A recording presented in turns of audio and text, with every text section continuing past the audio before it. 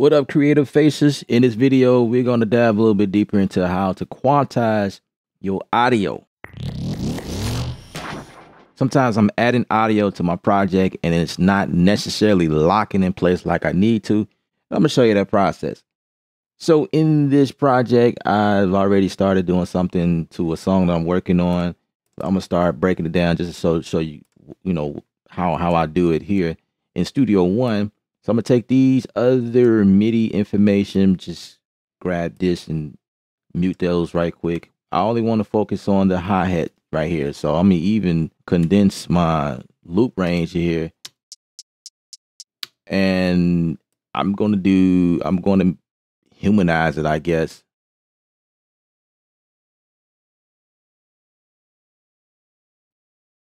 Go here, humanize it, just kind of make it, get it off beat somehow. Yeah, so it's just off beat. And so what I'm doing is I'm providing a scenario as to how sometimes audio comes into your project. So I'm gonna go ahead and just bounce this in place right quick. And let's heighten this. As a matter of fact, let's normalize it real quick, just so you can see what's going on. So we have the grid in the background. As you can see, my cursor is snapping to the grid, and you can see that the audio is not necessarily locking in place. You see, it's just all. So if you wanted this to lock on the grid, then this is what you do. So in Studio One, we got this thing called audio bin. So we click here and analyze. You can change your sensitivity to standard or sensitive. Let's go for standard. And I'm going to analyze this. So I think it did a pretty decent job as to where it placed the markers. Now, if you have a more complicated audio, then you may need to switch to sensitive. That way you can pick up a lot better. But I think this is cool so far. So we got this thing up here called Quantize. It's listed by action, and it's on, and the strength is 100. Now, if I hit apply, it will do its best to lock in place. That's one way of doing it. So if I hit apply, it locks in place. This one right here didn't do so well, which is fine because it's something else I want to show you. So as you can see, it pretty much locked everything according to where it gets the transits are. Some of them I could just move manually. It's pretty much on point. Let's hit this first one, which is not a problem. I can go back in and I can reanalyze, or I can just grab my bin tool. What I'm gonna do here is click right here first, just so it protects whatever, before it. So me putting one right here is like a wall, so to speak. I'm gonna get rid of this one that's already there. Let's see if I can zoom in some. It's just too far off. I'll just go ahead and just delete that one. And then I'm going to just put one right here in the beginning. And then just depending on where you are located, the top or bottom of the event, the tool will change accordingly. So with this icon, I can just go ahead and just drag that over, to the one.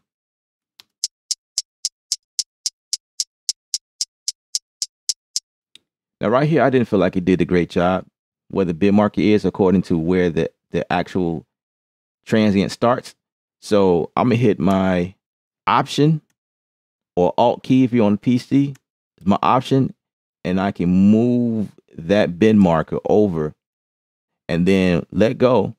And then I can just move this manually, and it puts it there.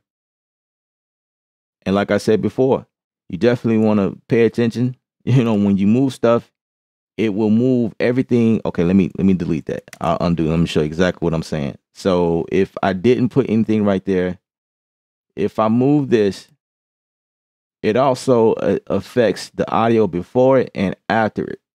And you can kind of see it a little bit here, but this is what's going on.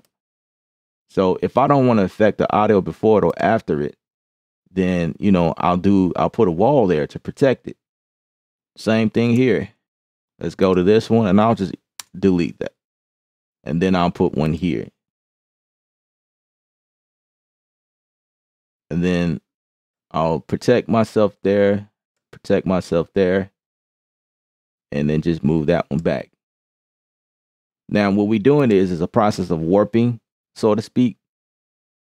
This is one way you can lock things in place.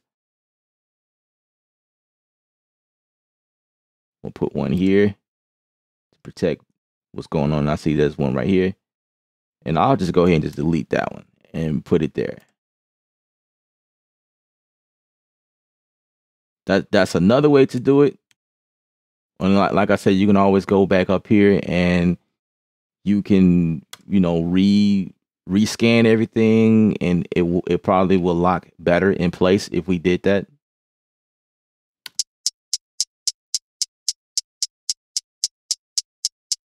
Now this time I'm going to switch over to slice instead. All right, so we got our bin markers here, and let's just go ahead and apply it. So everything sliced in place, and then it puts auto phase in places to keep it from clipping. I felt like it didn't really do that great of a job there, and that's because of the transient locations, which is not a problem. Let's undo. I guess if I had everything locked in place, it'll work better in my favor. What about merge? Merge is the same thing, but it merged everything within the region, and you can see the editable choppings that happens in the piano roll, so to speak, or this section down at the bottom. So let's do that. Let's apply that. And so this is a merge, right? Because you could take this and move this around however you want. But down here, you still have the option to edit everything, which is another pretty cool trick. Right? So that's kind of how that works. I'm going to try without the auto fades.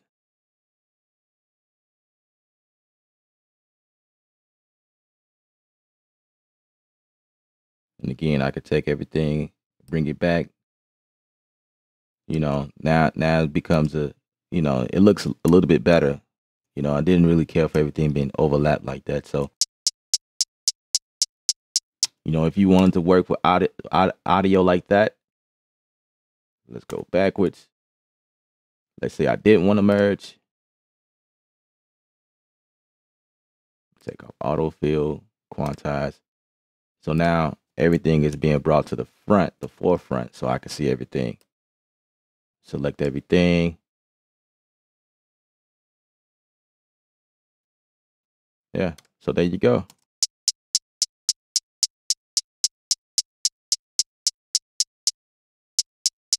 And then, if you want to go even further, you feel like it chopped some stuff off. I mean, this is like the other thing that Studio One can do. You can always go in and just move stuff around like this. And that's hidden Option and Command.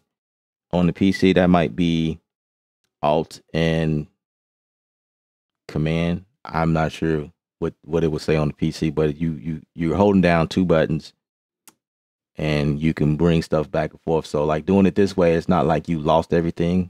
Everything is not, destructed. Same for this here. That number one just give me problems. I can just bring that back just like that.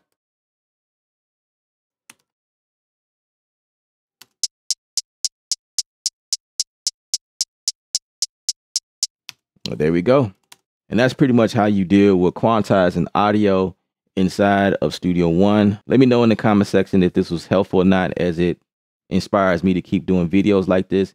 And if you have any ideas that you want me to touch on, I'll definitely do so. My name is Ella. Once again, remember, music is art. You're the artist. Paint your picture. Stay creative without rules.